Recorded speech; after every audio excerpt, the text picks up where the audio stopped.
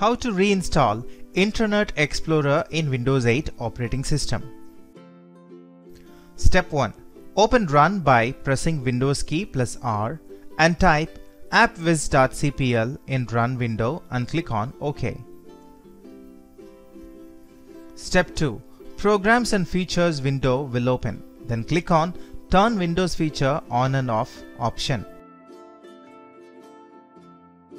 Step 3. Then Windows Features window will open.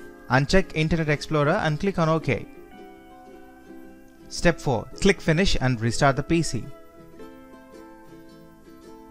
Step 5. After getting the desktop back again, open Programs and Features window by typing appwiz.cpl in Run window. Step 6. Then click on Turn Windows Features On or Off option.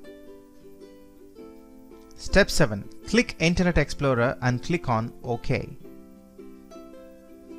Step 8. Click on Restart Now to restart the PC. Now, once the PC is back on, you would see Internet Explorer is installed with default settings. And that's how it is done.